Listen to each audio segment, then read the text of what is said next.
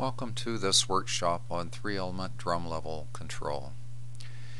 In this workshop, we will examine three-element drum level control under conditions of changing steam flow and examine how feed-forward in combination with cascade can be very effective for this particular application. We will put the control into manual and just see what happens without the control being in automatic. Drum level control is very important on boiler applications. The drum provides the water for the tubes of the boiler. Also, the steam is coming out of the drum, and so the maintaining of a balance of the steam flow and the feed water flow to the drum is very important. This is done with level control, a PID controller with a feed-forward input of the steam flow. It adjusts the set point of a feed water flow loop. So this is the typical manner in which drum level control is done on many power boilers and utility boilers within the process industry. To better learn about this control strategy and the way cascade is combined with feed-forward control, let's begin our workshop.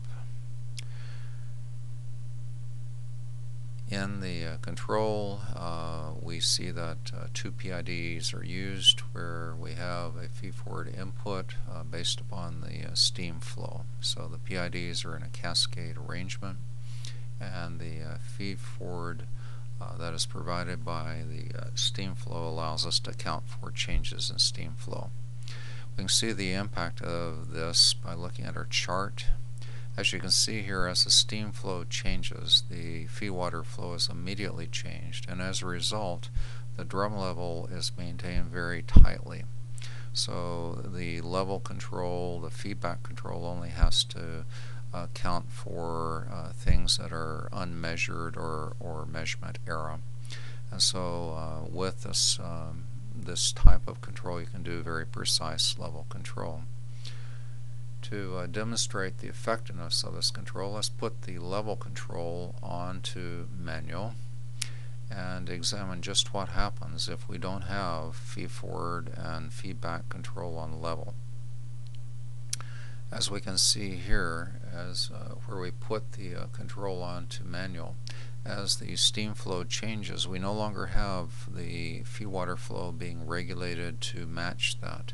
And as a result, the drum level starts to immediately deviate from set point quite rapidly. And in a real boiler application, this would be a very severe problem, since drum level has to be maintained fairly tightly for proper boiler operation.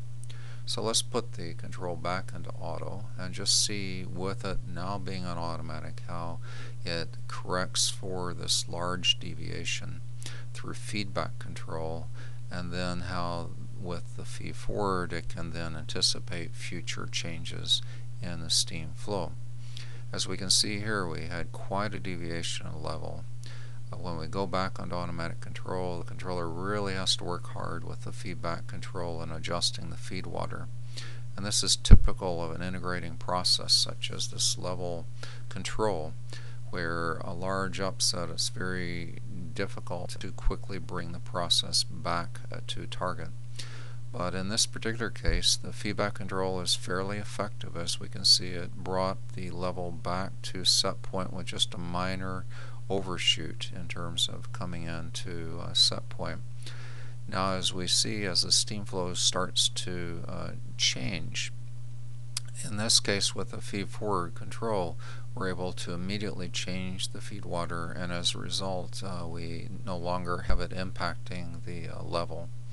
And so the level in this case, through the combination of feedback and the feed forward on the level, we can do very precise control. So it did an excellent job of catching the problem and bringing us back to level. So this is an example of level control on a boiler application, and just shows the effectiveness of cascade in combination with feed forward. So we hope you benefited from this example, and we'll use this to further explore the control strategy that is has been demonstrated in this workshop.